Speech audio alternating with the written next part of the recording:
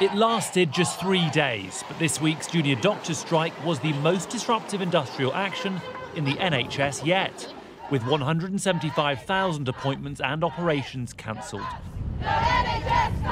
But yesterday's £4 billion breakthrough for NHS staff like nurses has left those representing doctors feeling optimistic.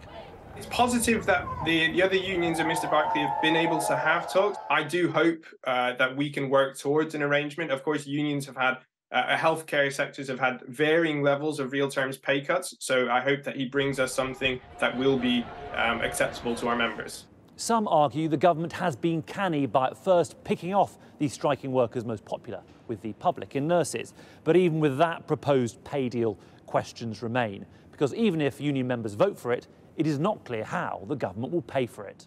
To make that happen, something else has to give. It might be that there's cuts to headcount. It might be that there's cuts to other things like investment in digital services. It might mean that they have to somehow squeeze out some further efficiency savings. At this stage, we don't know. Teachers' strikes are on pause as the leaders of England's teaching unions are now in intensive negotiations with the government. Are you hoping for success? Though tonight they were tight-lipped. Meanwhile, the PCS union have announced passport workers will soon strike for 5 weeks. Well, I think it's looking pretty bleak at the moment. I think the common denominator for me is the government. You know, we've seen real progress made in Scotland across all sectors. We've seen progress in Wales. We've seen progress for firefighters with the English local authorities.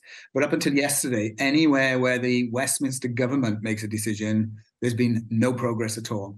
And there's more misery for holidaymakers on the horizon, with the Unite union announcing 10 days of industrial action at Heathrow over Easter. Some workers may now have landed a deal, but for others, the journey is far from over. Joe Pike, Sky News.